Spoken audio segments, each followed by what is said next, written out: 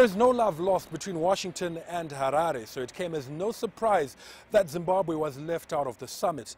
There were equally no surprises in as far as the response from here. President Robert Mugabe spokesperson George Charamba quoted in local media as saying Zimbabwe is not bothered by the snub and that it would have been cynical for a government that sponsors sanctions against Zimbabwe to invite its president to dinner. The US, along with the EU, imposed sanctions on Zimbabwe in 2002. Zimbabwe, meanwhile, insists the sanctions are illegal and has lobbied other African governments to call for their immediate removal. Farai, Mwakutuya, CCTV, Harare, Zimbabwe.